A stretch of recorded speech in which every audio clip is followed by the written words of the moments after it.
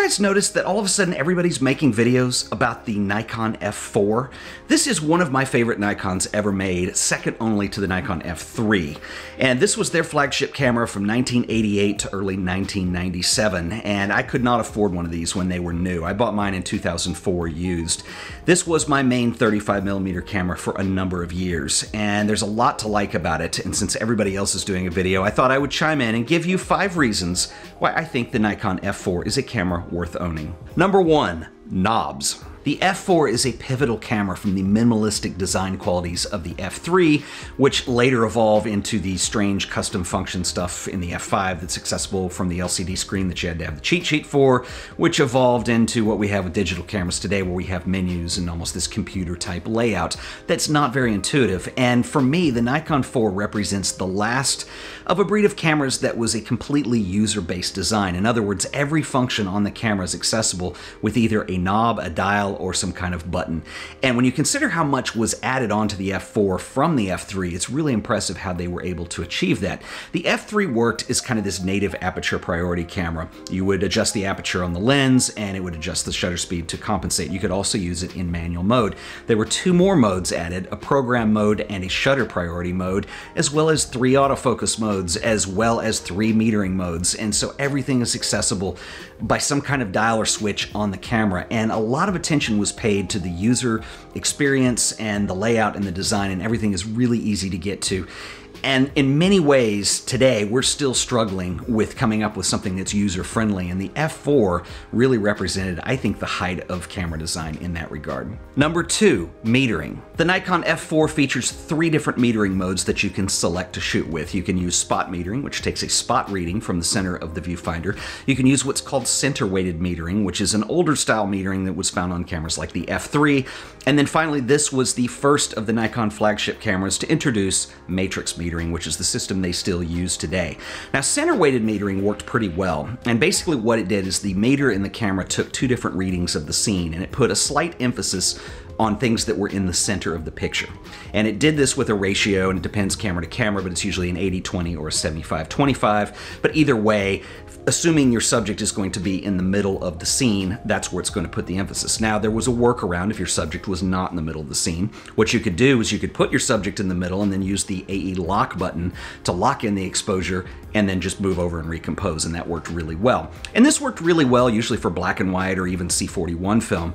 But matrix metering enabled a whole new set of features on this in terms of metering, because it takes into account things like color and the way that light works in the scene in a much more advanced way than center-weighted did. So if you're shooting E6 slide film, this is a much more accurate camera because E6 does not have the kind of latitude that black and white and C41 do usually, so that the exposure is much more crucial. Now, matrix metering is a big deal. They have advanced on that over the years and it has evolved, but this was the first of the flagship cameras to feature that, which brings me to my next point. Reason number 3, lens compatibility. Nikon have been extremely consistent with their lens design over the years, and the F4 is pretty much compatible with every lens Nikon has ever made. You can use pre-AI lenses, you can use AI, AIS. There are a few little technicalities. For instance, if you use vibration reduction or VR lenses, vibration reduction is a newer technology and the camera does not support it. You can still use the lenses, you can still use autofocus, you just don't have access to the VR functionality within them.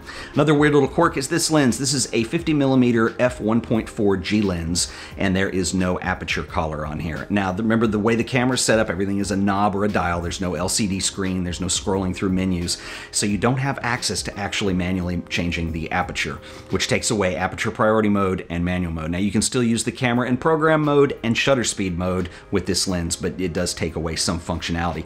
Now, that is very cool, and the fact that you can pretty much use any lens Nikon has ever made with this camera is awesome, but the feature that sold it for me in the lens department was the compatibility with older manual focus lenses like this one. And this means like AIS or AI lenses. It supports full matrix metering through manual focus lenses, and that is a big deal. The F5 does not. The F5 will only do center weighted metering, and so if you shoot a lot of slide film and you have a lot of these older manual focus lenses, which are very well designed, there's no autofocus, but they're great lenses and they can usually be found very affordably, and you like to use matrix metering, this is why you would want to go with the F4. Now, it is worth noting that there are 2 other cameras that do support matrix metering in manual focus lenses. That would be the Nikon FA and also the Nikon F6. Now, both Both those cameras are a very different deal than the F4, and you're not going to find an F6 used anywhere near in the ballpark of affordability as you are with the Nikon F4. Which brings me to my next point, but first I want to give a quick shout out to our sponsor this week, who are the awesome folks over at squarespace.com. Squarespace offers an all-in-one solution for building beautiful websites, portfolios, an online store, or even a holding page for your domain. You get access to Squarespace's amazing backend that makes building websites a breeze. Head over to squarespace.com and sign up for the free trial and see just how easy it is to get up and running. If you do decide that Squarespace is right for you, I can save you some money on your order. If you use offer code AOP on checkout, this will save you an additional 10% off your order. So once again, that offer code is AOP, and I want to give a special shout out and thanks to Squarespace for sponsoring another episode of The Art of Photography. Reason number 4, price. I remember when the F4 came out when I was a kid, and it was an amazing camera. There was all this amazing functionality. It was designed for professionals, and it was way out of most people's budgets. In 1988, this cost list price over $2,000 US, and I think that included a 50mm prime kit lens. But if you account for inflation, that's probably over $3,000, almost $4,000 in today's prices. And so the deal with the F4 is it only survived about 9 years. The F3 was one of the longest running Nikon bodies ever at almost 30 years that it was produced. This one was produced for about 9 years until the F5 came out. They dropped production on this, then you had the F6, and we moved into the digital cameras. When I bought this in 2004, I paid $250 for it, and the price is pretty much amazing on the used market. Now, technically, this is an F4S because I do have the MB21 battery grip, and I'll talk about that when we get into the design on here.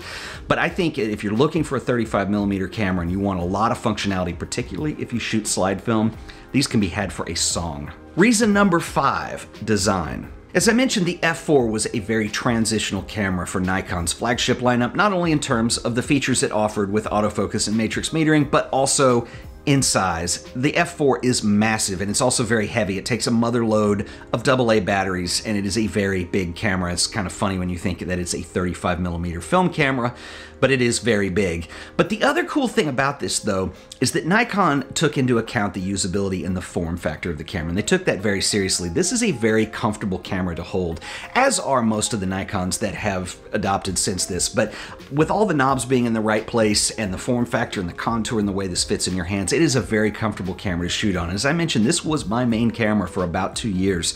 The only reason I moved away from it is the one drawback is the weight. And I kind of was moving away from shooting 35mm film, particularly slide film. I always liked the look of black and white, but I didn't necessarily need matrix metering for that. And the F3 was a lot lighter. If you walk around shooting street photography with this camera, you will feel it. It is massive, as are most of the big SLR cameras these days. And that's kind of the reason that I stopped using it as much. Plus, we were moving into digital around that time, and I started adapting with that too, so I just wasn't shooting as much E6 film in 35mm. The interesting thing here is there is a roll of film in this camera that's been in here for at least 2 years, so it will be really interesting to develop that and see what has accumulated on here in that amount of time. But anyway, if you are in the market for a serious 35mm camera, you shoot slide film, you don't want something that's going to break the bank, you want something that's going to adapt to older lenses, the F4 is incredible. If you're a street photographer, you probably want to look elsewhere. I kind of like the F3 over the F4.